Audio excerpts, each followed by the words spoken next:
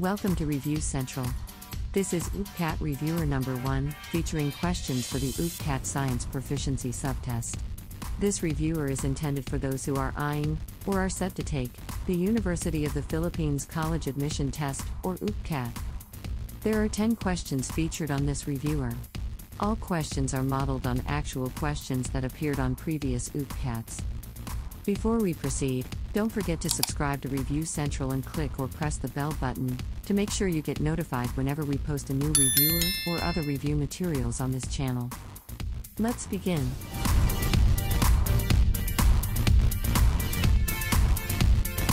Question number 1. How many moles of CO2 does 88 grams of carbon dioxide contain?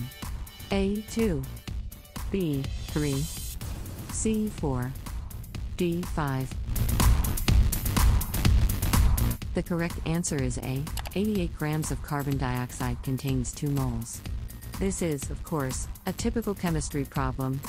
For the solution, one way to obtain the number of moles is by dividing the mass, in grams, with the molar mass of an element or molecule. Given the mass of carbon dioxide to be 88 grams, first, let's compute for the molar mass of carbon dioxide. Molar mass is equal to the atomic mass of carbon plus 2 times the atomic mass of oxygen.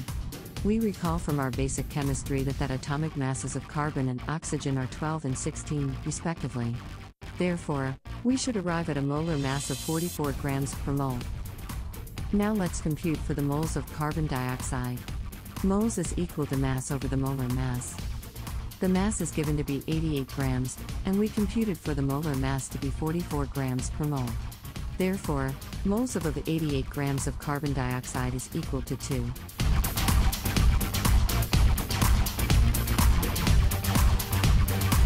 Question number 2. Each of 2 replicated strands of a chromosome is called A. Ester, B. Centriole, C. Synapse, D. Chromatid. The correct answer is D. Chromatid. A chromatid is one of 2 identical halves of a replicated chromosome. During cell division, the chromosomes first replicate so that each daughter cell receives a complete set of chromosomes.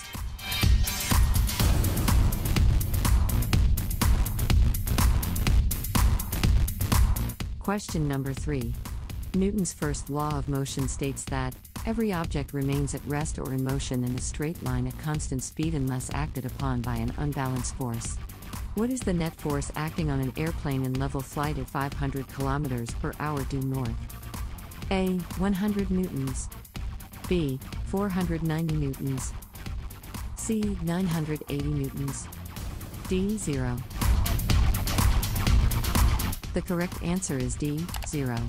An aircraft in flight is a particularly good example of the first law of motion.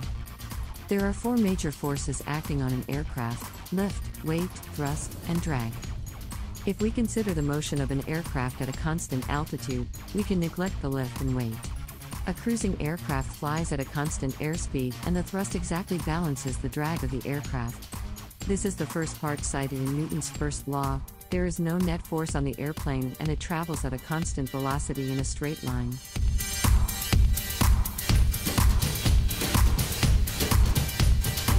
Question number 4.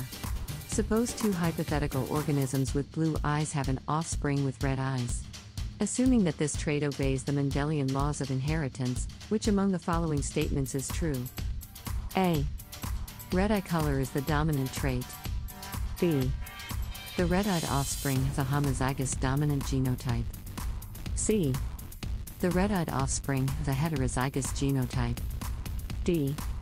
The parents both have a heterozygous genotype.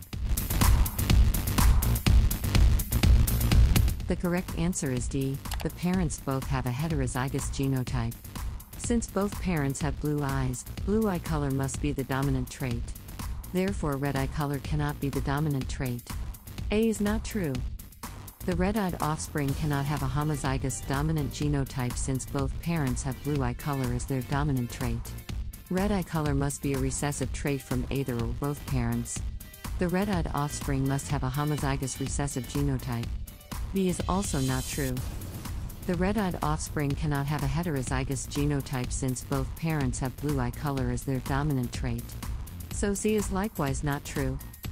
The parents both have a heterozygous genotype in which blue eye color is the dominant trait and red eye color is a recessive trait.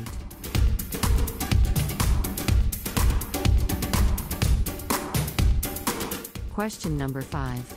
Igneous rocks originate when magma or lava cools and crystallizes, or when pyroclastic materials are consolidated. The two categories of igneous rocks are plutonic rocks, which form within the Earth's crust, and volcanic rocks, which form at the surface.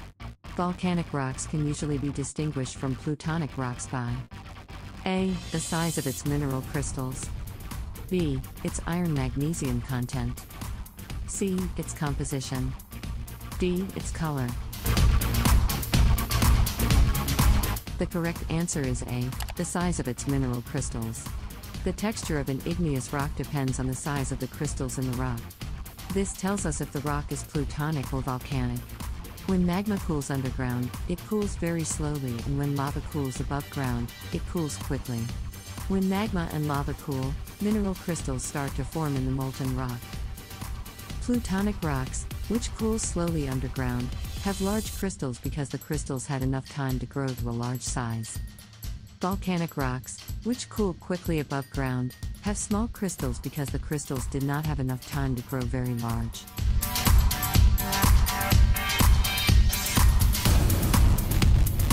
Question number 6. An analysis of a compound used in the production of aluminum is 32.79% sodium, 13.02% aluminum and 54.19% fluorine.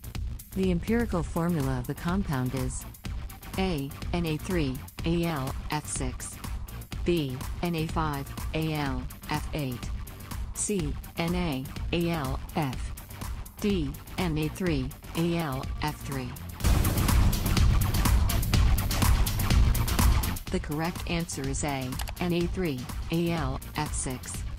To determine the empirical formula given the percent composition of each element of a compound, follow these steps. Step 1. Divide each element's percent value by its atomic mass. We should arrive at the following values. Sodium, 1.43. Aluminum, 0.48. Fluorine, 2.85. Step 2. Divide each of the results from Step 1 with whichever is smallest. We should get the following values. Sodium, 2.98.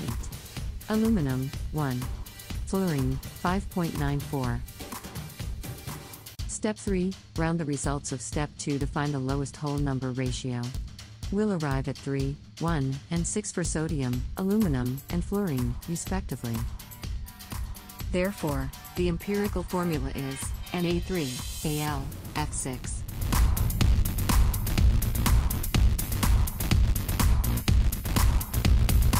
Question number 7.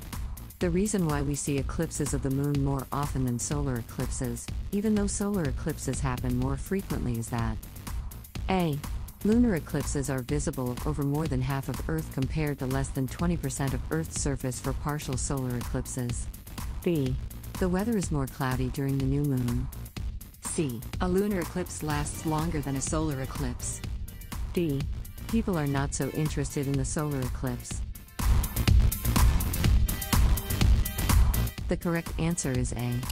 Lunar eclipses are more widely visible because Earth casts a much larger shadow on the moon during a lunar eclipse than the moon casts on Earth during a solar eclipse. As a result, you are more likely to see a lunar eclipse than a solar eclipse.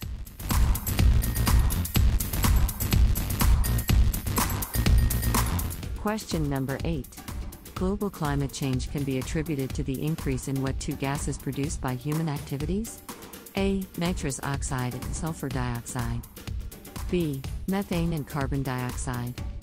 C. Ozone and carbon dioxide. D. Ozone and methane. The correct answer is B. Methane and carbon dioxide. The primary greenhouse gases in Earth's atmosphere are water vapor, H2O, carbon dioxide, CO2, methane, CH4, nitrous oxide, N2O, and ozone, O3.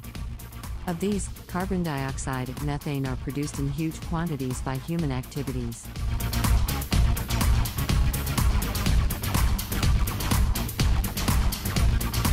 Question number 9.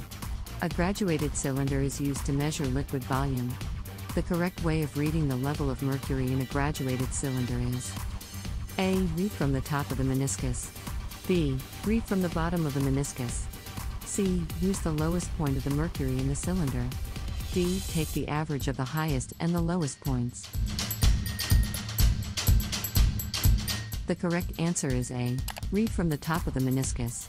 When measuring liquids using a graduated cylinder, place the graduated cylinder on a flat surface and view the height of the liquid in the cylinder with your eyes directly level with the liquid. The liquid will tend to curve downward. This curve is called the meniscus. The convention is to always read the measurement at the bottom of the meniscus. In the case of mercury, however, you need to measure from the top of the mercury column, flat area of the mercury, and ignore the lower level along the perimeter where mercury is repelled by the glass.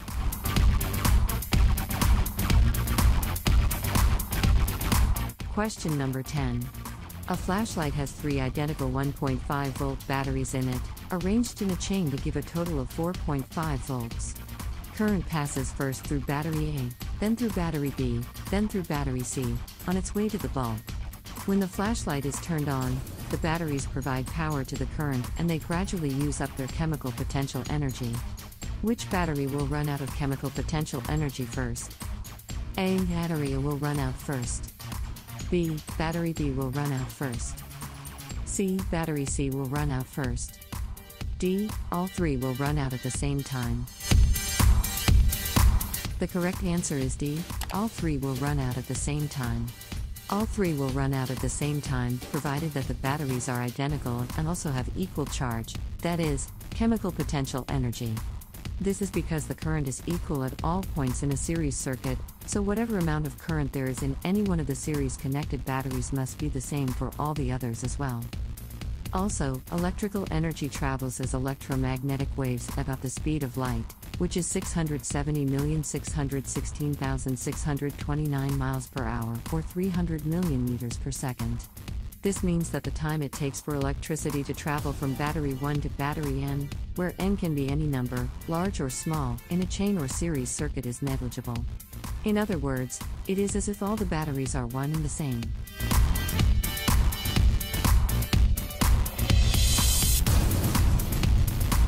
You have just completed UPCAT Reviewer Number 1, which featured questions for the UPCAT Science Proficiency Subtest.